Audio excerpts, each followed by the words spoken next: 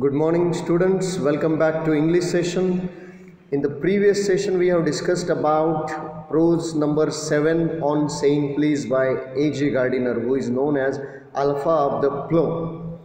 So children, in the previous session what did we discuss? We have discussed about saying please, thank you, sorry. Actually these show our manners, but they are not actually compelled by the law. They are not the words that are compulsory that the people should say. So it is, after all, depends on the person's manners, moods, right? So till third paragraph what we discussed about, we have discussed about the story of a lift man who did not say the passenger who did not say top please, and because of that the liftman threw him out of the lift and he lost his job. Why lost his job? Because he behaved against the law.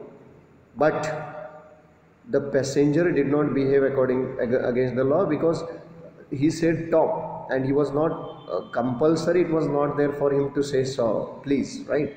So many a times we can discuss about the offenses, right? And the poet has given some examples to supplement that. If a burglar breaks into his house and he knocks him down, then it will not be an offense. Or the person who physically attacks him, and if we counter attack the person, then that would not also be a offense. But if you trouble the people without any reason, that would be offense. And saying sorry and please are not administered in a law. There is no law that governs our social civilities, right? Or our speech, or our tilt of our eyebrows and all our moods and manners. Otherwise the poet thinks that there will be the river of blood everywhere and everybody's fists will be engaged, means everybody will come to fight. So let us continue from paragraph number 4. This, right? But though we are bound to endorse the verdict against the liftman, most people will have a certain sympathy with him.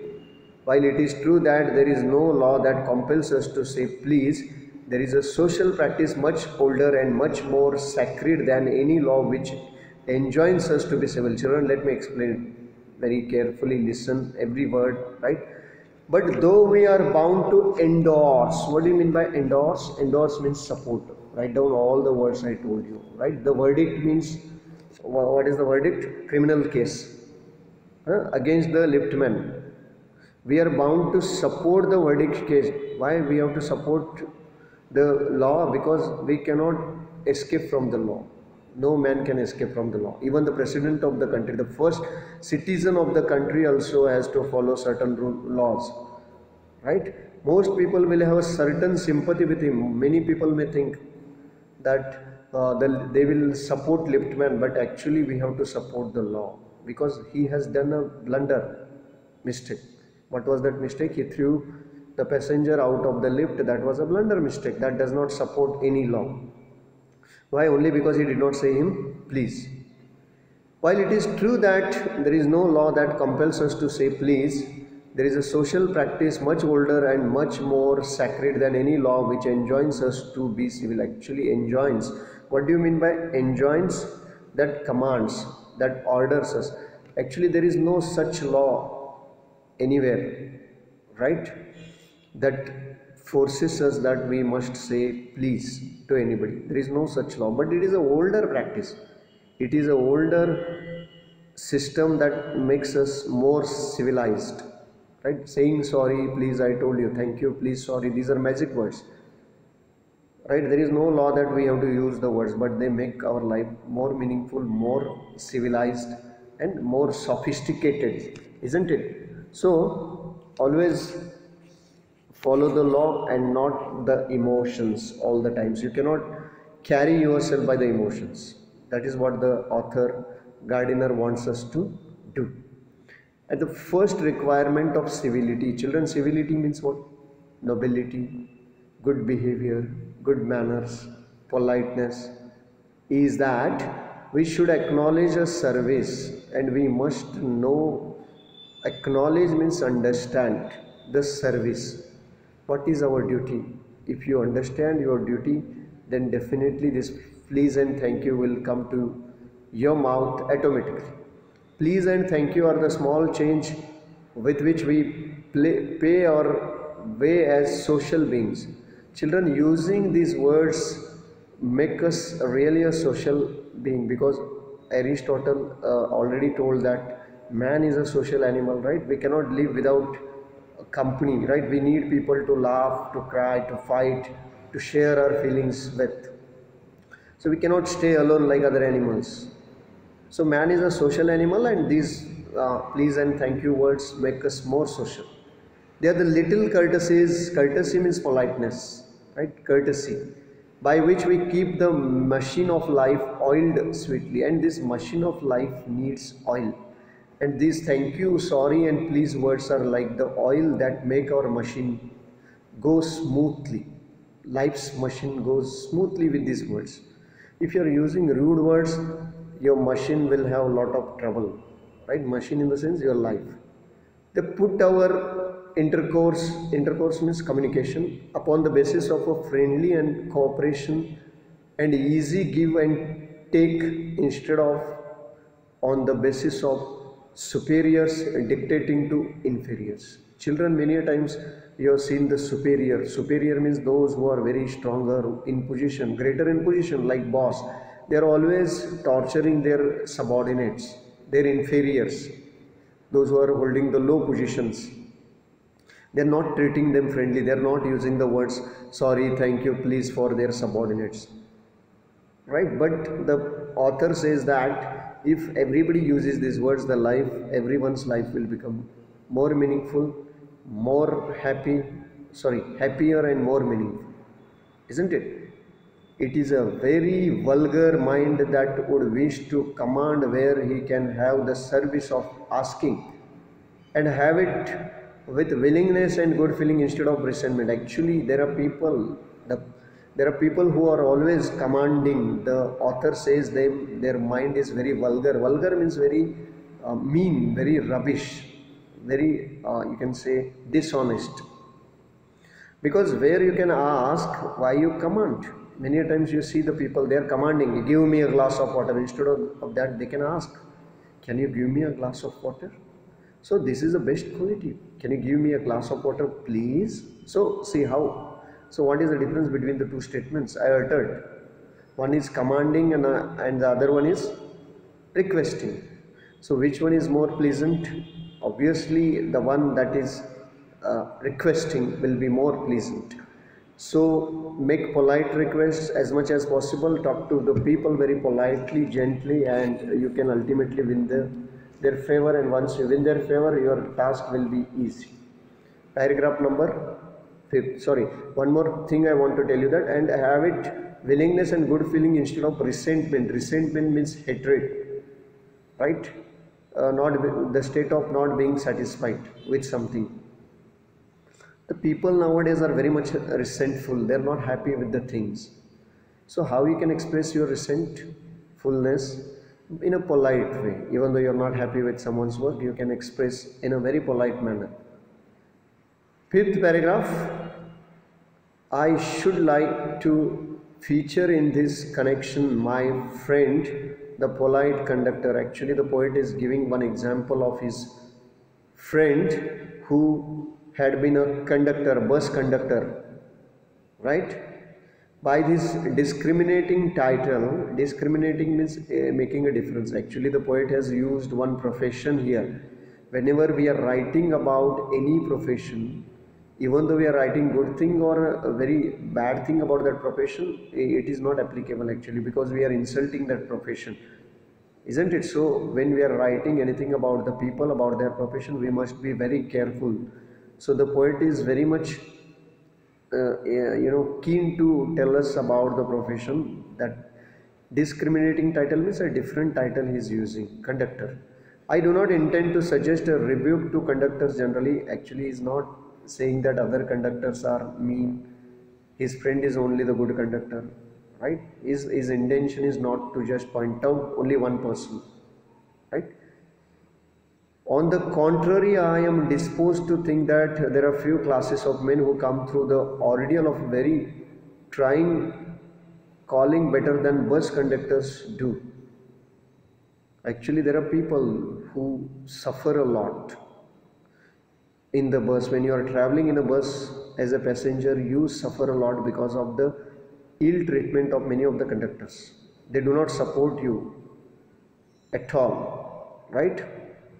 Here and there you will meet an unpleasant specimen who regards the passengers as his natural enemies, and you may find at least one conductor. The point is not actually he is not remarking any particular conductor, but some of the specimen copies are there. Everywhere they will be there, obviously.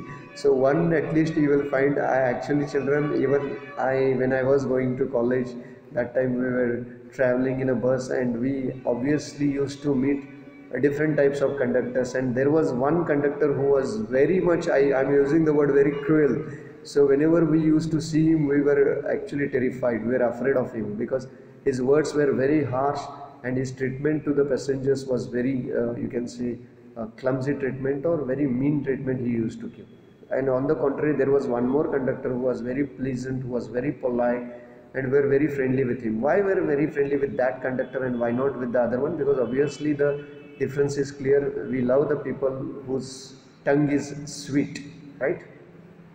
So here there are some other specimens of conductors who treat their passengers as their natural enemies only. As soon as passengers enter the bus, they will treat them as enemies, as creatures whose purpose on the bus is to cheat him, and who can only be kept reasonably honest by a loud voice and an aggressive man. And some conductors, they have made it their mind that passengers are their enemies, and the passengers can be only controlled by raising the voice. And aggression means attacking nature, right?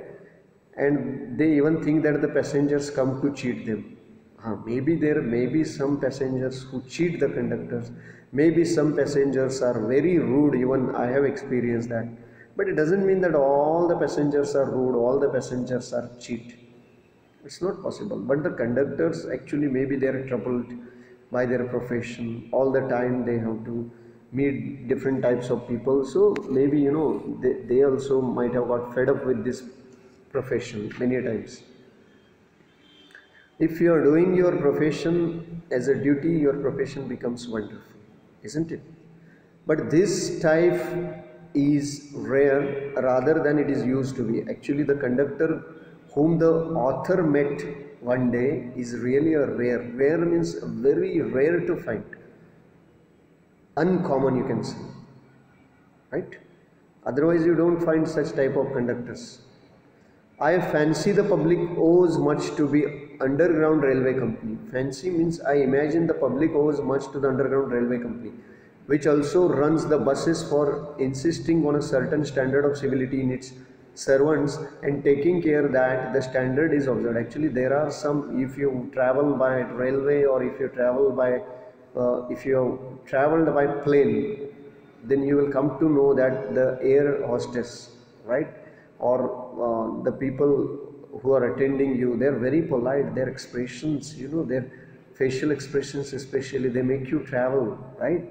They make your journey very comfortably. They take utmost care that you are not suffer. Actually, you do not suffer. So this in some public sector, actually such system is not prevalent yet, but in private sectors you will find the people, the employees are taking much care because they want more and more business. Even in government sector they have started this policy. So in doing this, it not only makes things pleasant for the traveling public, but performs an important social service. When the conductor or any people, driver, conductors, or those who are attending you, if they are treating you very politely, friendly, obviously your journey becomes very pleasant, and at the same time the service also becomes very smooth, and their job is done very carefully, very successfully, right? Sixth paragraph, it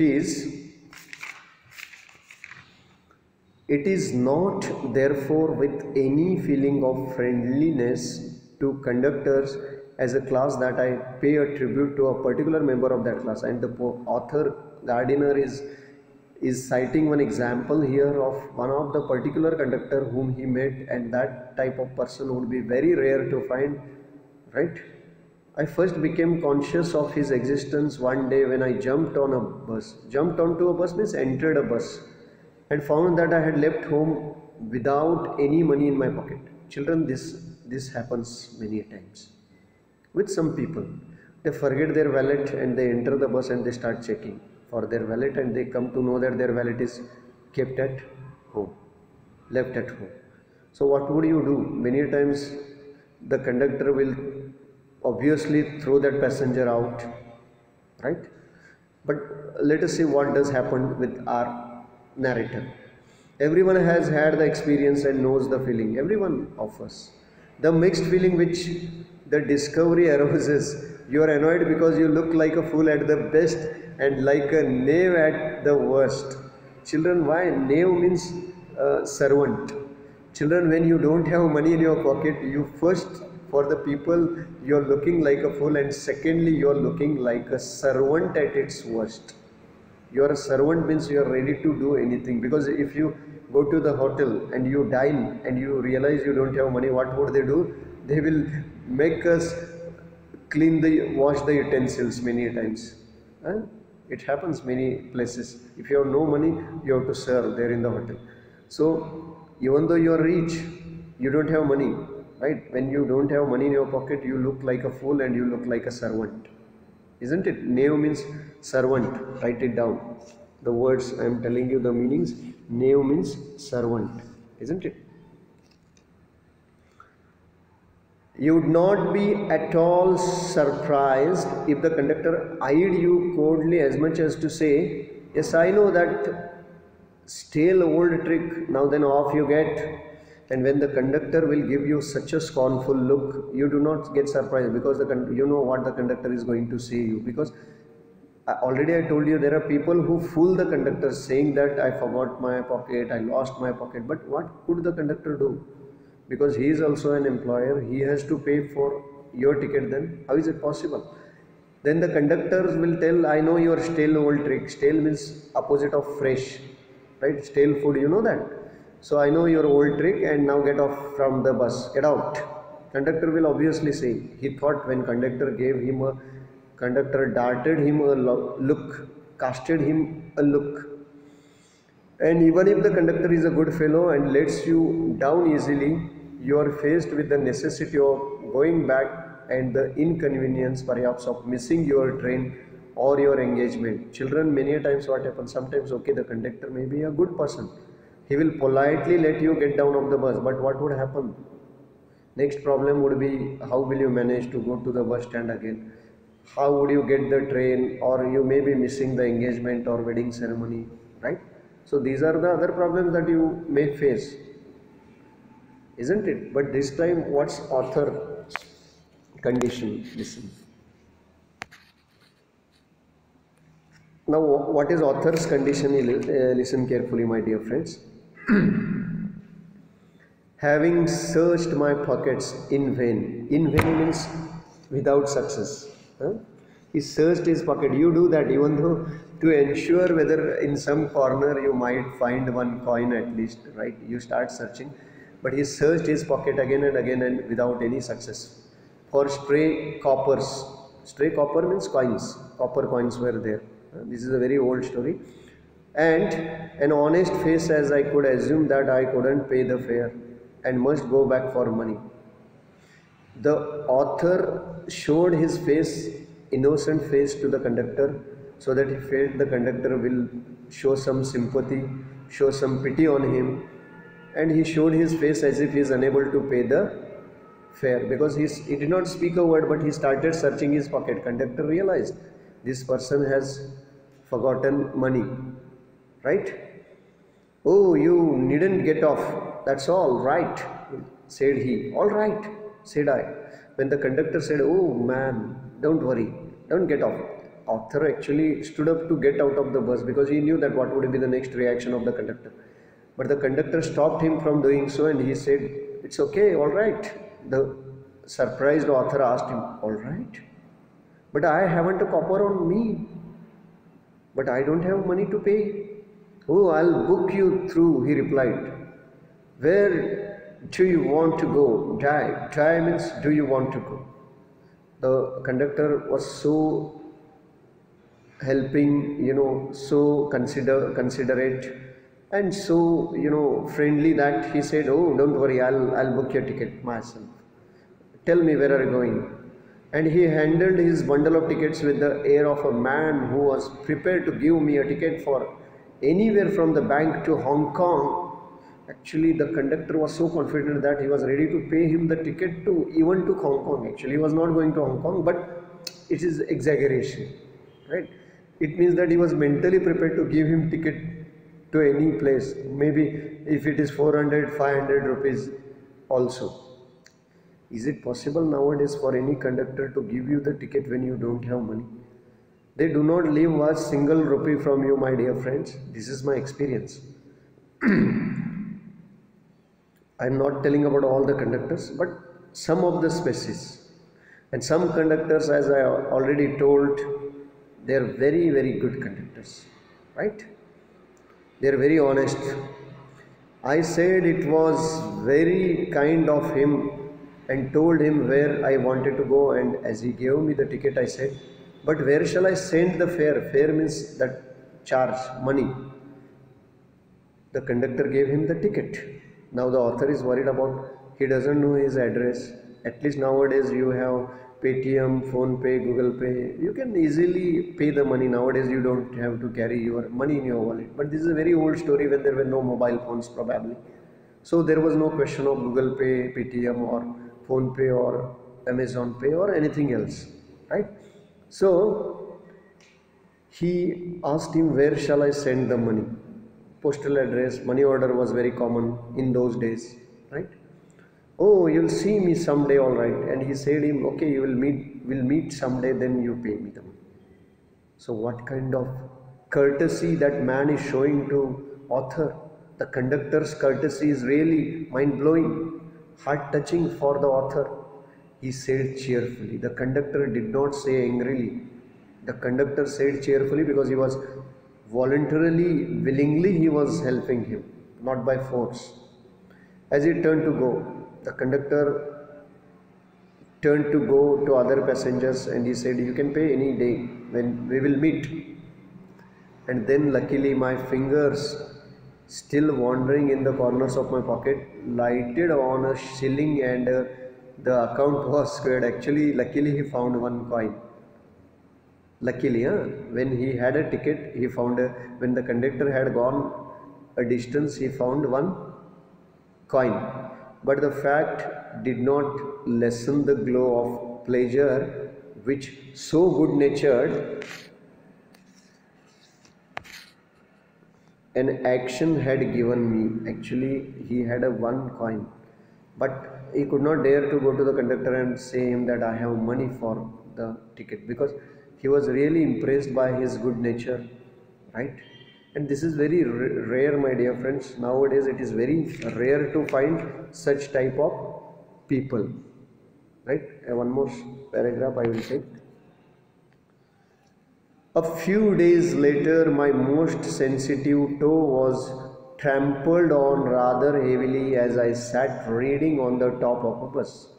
Actually, another moment when the author went to a bus, someone crushed his toe. Sensitive toe means maybe having some wound or some problem, we can say, and that was trampled. And just imagine when someone crushes your toe and you are totally unaware of that. You are reading the paper in a bus. I looked up with some anger and more agony. Agony means pain. Actually, the author looked up to see who that fool or who that careless person was. And with pain he shouted, he screamed with pain and looked up to see who that careless person was, and saw my friend of the cheerful countenance. And who that person was? He saw that same person with a cheerful countenance. Countenance means face. Write down the word. Countenance means, the word is read as countenance, face. His face was very, very happy, right? Sorry, sir, he said. That person immediately said sorry because he did it unknowingly, right? I know these are heavy boots, got them because my own feet get trod on so much, and now I am treading on other people's. Actually, what answer the conductor gave? Actually, the conductor had experienced this trampling many times. Many people have crushed his own toes, and so he has decided he will wear a very heavy boot to take a revenge on the passengers. I told you that there are people, such type of people would be there, isn't it? So I don't think this would be the same conductor. This is another conductor, isn't it? The earlier conductor was very cheerful and very considerate, very helpful. And see this conductor. This conductor is a different fellow, right? He said, "Sorry, sir, but I am wearing this boot purposely because there are people who trod on much. Trod means they are walking on my feet, so I am now walking on their feet. I am crushing their feet, and now I am treading on other people. Treading means walking on other people's feet deliberately. Hope I didn't hurt you, and sorry if I have hurt you, sir." He had hurt me, but he was so nice about it that I assured him he hadn't. He was so, actually, author got hurt, but he explained in such a way that the author told him that I did not get hurt, don't worry. Because his explanation was so beautiful, you know. After this, right, we'll stop here. So, what did you learn today? I hope you learnt about the different examples of people, about how they use their courtesy, how they behave with the people politely or rudely. There are two examples of conductors. You can differentiate, contrast between them, right? I hope you would like the one who is helpful and the one and you don't like the one who is troublesome for the people, right? So thank you, sorry, and please are the magic words. Please start using them. Read the lessons, complete your works on time, and send your homeworks timely. Thank you for watching my video. Have a good day.